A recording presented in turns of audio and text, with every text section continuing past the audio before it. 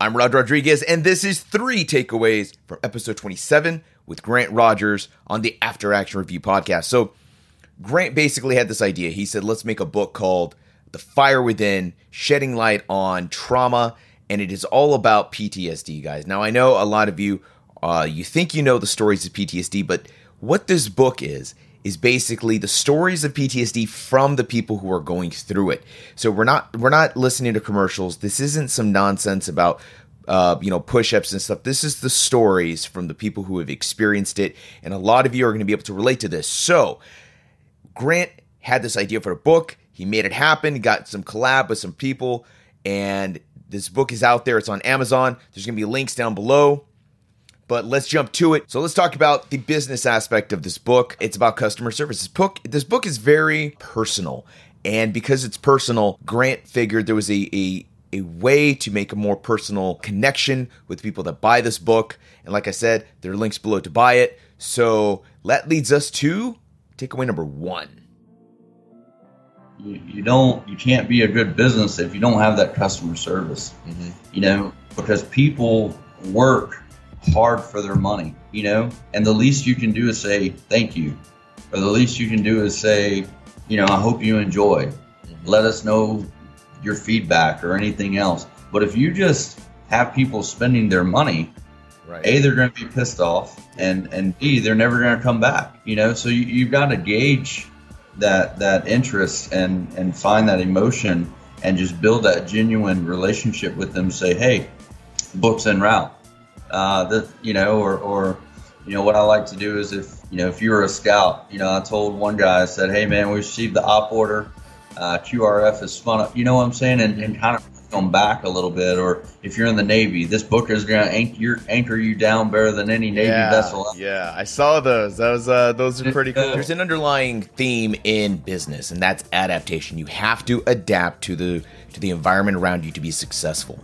And what Grant did was use the lesson from his military career and applied that not only to trauma, not only to PTSD, but to the creation of this book itself. So when you're a support guy in the military, you're often attached to line units, you're attached to infantry, you're attached to different units with very specialized mission. And you do have your own MOS. You do have your own thing that you got to be doing, but you also have to adapt to the people that you're attached to, which leads us to takeaway number 2. They said, hey, do you want to be a scout or do you want to be an intel nerd? And I said, well, deep down, I want to do my job and help you guys out. But I said scout so that I could adapt. You know what I'm saying? Mm-hmm. So that I could, run with them, be with them, shoot with them, train with them, live it, man. So if I didn't do that and I bucked the system, I wouldn't have been able to blend or give a tactical, approach to anything when working in strategic. When strategic some of the people never experience tactical. So there is this ridiculous idea that your pain is not as valuable as mine. Your experience is not as profound as mine, simply because we had 2 different types of jobs. But that's complete horse crap. We got to remember that when it comes to trauma, there's no mine's worse than yours. It's about the person that experiences it. So that's something that Grant really wants to hit home, which leads us to takeaway number 3. We all vibe differently. If I punch you in the face and you punch me in the face, guess what? It's gonna hurt, right? Now your nose may be broken, mine may be bruised. We're gonna handle it differently. Yeah, but we both hurt from the hit. But we both got punched in the face. At the end of the day, yeah, absolutely. All right, that does it for this 3 takeaways from episode 27 with Grant Rogers. And make sure you check out his book, The Fire Within, shedding light on trauma. It's the link's down here, links down there.